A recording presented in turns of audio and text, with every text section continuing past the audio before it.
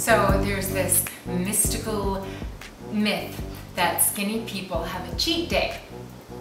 It is not a day where you sleep with whoever you want.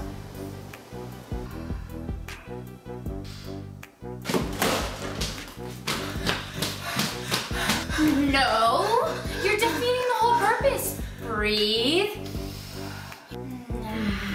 Not a model anymore. Don't be mean. Hey, it's a good thing. You can do whatever you want. I'm not a model anymore. But you are. Yeah, I'm 19. Want to get ice cream? You. Hey, so have you gone to the bathroom? You don't do that anymore. No, to go like number 2. Oh, right.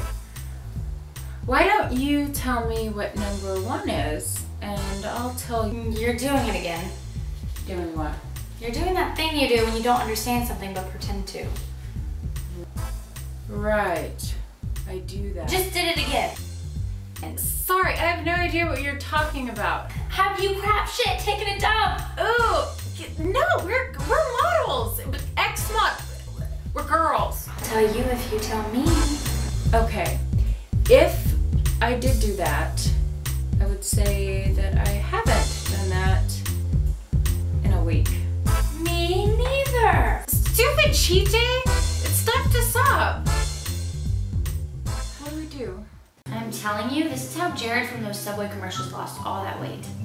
I thought it was from eating Subway. Have you ever known anyone to lose weight from eating sandwiches?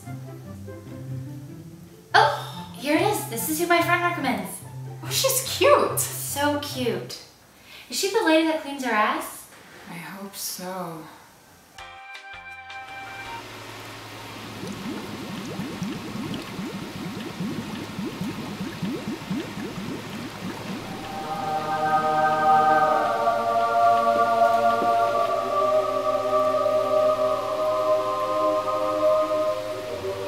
So, who's first?